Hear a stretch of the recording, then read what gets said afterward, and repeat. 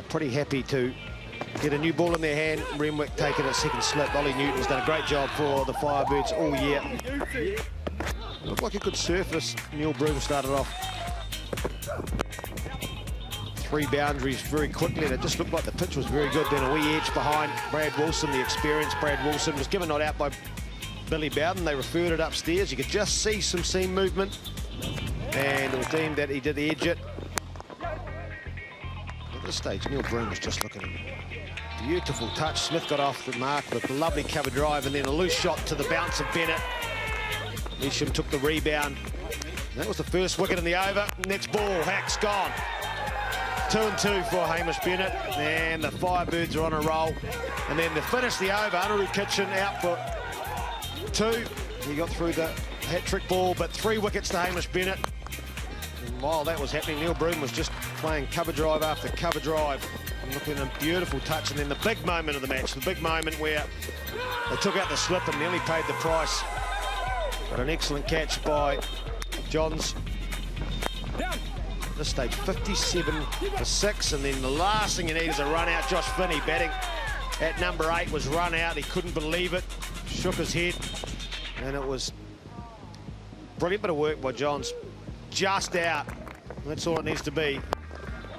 So 57 for 7, and Christian Bodion joined Rippon, and they just steadily went about their work, taking the opportunities, hitting the bad ball, putting it away.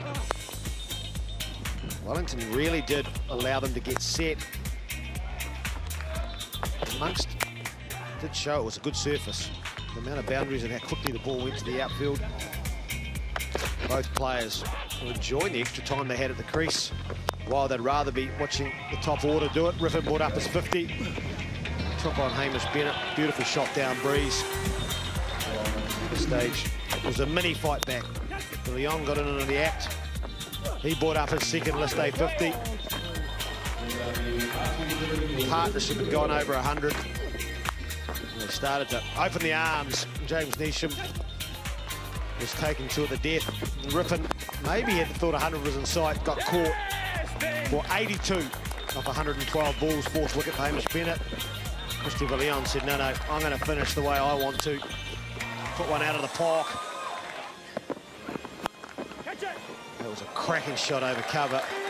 And the Volts got through to 234 after being 57 for 7. They were jubilant at half-time. You could see a spring in them step when they came out to warm up and bowl. 6 bowlers used by the Firebirds, 2 wickets for Newton, 4 for Bennett. And we have a game on our hands now. The equation, 235 needed off its 50 overs. Started well for the Volts. In the drum, they got an early wicket, and then the momentum seemed to go towards them. Yes, they did, and then Wellington just started to grow in a little bit of confidence, pretty much dealing with boundaries, and then all of a sudden we saw that the momentum shift back after Conway looked pretty good. Pollard looked pretty good, finding the gap, just looking comfortable out there. And then all of a sudden, Kitchen breaks through. And then the game just started to change, and momentum started to shift towards Otago. This run out was really critical. Side on, 1 wicket to aim at. Just beautiful. Neil Broom, just execution, superb. Certainly was, and at that stage, 54 for 3, and then James Neesham, all the talk about the batting and taking control. Well, Michael Rippon got one through the defence, through the back foot, and took out middle stump, and at that stage, 64 for 4. It looked like the Volts were on top. Brilliant wronging from Rippon. One of the men of the moments from today's final. Got out Bracewell. And then came the partnership that pretty much won it for Wellington. Just a superb knock from Noffel. Young husband played his part. Probably won't get all the plaudits that he deserved, but he did exactly what he needed to do. Some beautiful shots from Noffel. Just played so controlled. Didn't try too hard. Partnership of 118, just so critical to the outcome of this game. Momentum was with the Firebirds.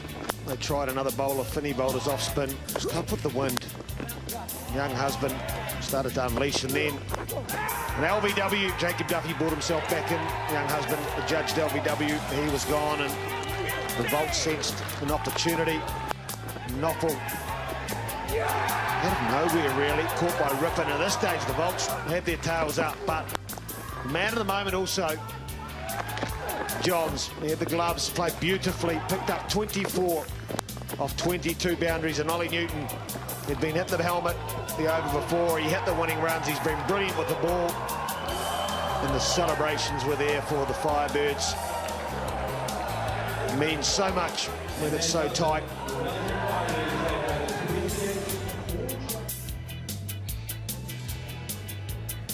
So the Firebirds, after losing the early wicket of Fletcher, Pollard got going nicely, 33, but it was Noffel on 73 off 96, Young Husband 49, that partnership of 118, and then a cameo at the end, Johns 24 off 20.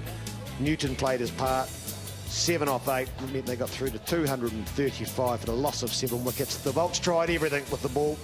Duffy 3 for 50, Smith did a good job into the breeze, none for 46. Kitchen was brilliant, 1 for 30. Michael Rippon, he created so much with the bat and with the ball, 2 for 47. And Willian and Finney were also required. So when you look at the summary, the Ford Trophy final on the first day of December 2018, the Volts made 234 for 8. The Firebirds chased it down, 7 down.